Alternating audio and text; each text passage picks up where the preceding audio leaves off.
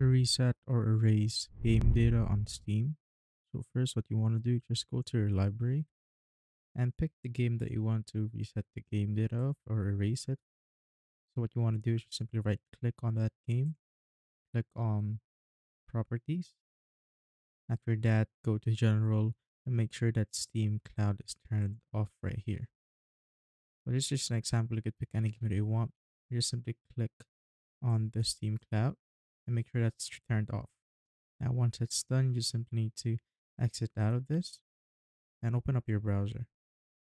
Now, once you are on your browser, just search for the game that you want to delete the data of. So, I am now on CS2 and I'm on the store page. And once you're here, you will see on the URL at the top the numbers right here that is bundled up. So for CS2, it is 730, and for other games, it might be different, or I'm sure it's different, but for CS2, it's 730. You simply copy that or remember it, then open up your file explorer. Once you're here, you simply need to go to whatever drive your Steam is in. So mine is on the C drive. Then just go to program files, then search for Steam, and go to user data right here.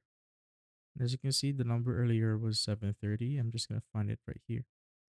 Paste it here on the search icon. As you can see, this is the Steam, which is on the user data.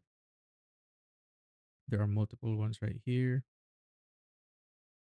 So what you need to do is just simply delete all of these. So select all of that and just simply delete it right there. So delete it.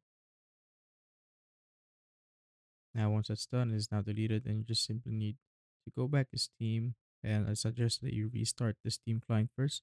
Now you could just simply open up your game and you're good to go.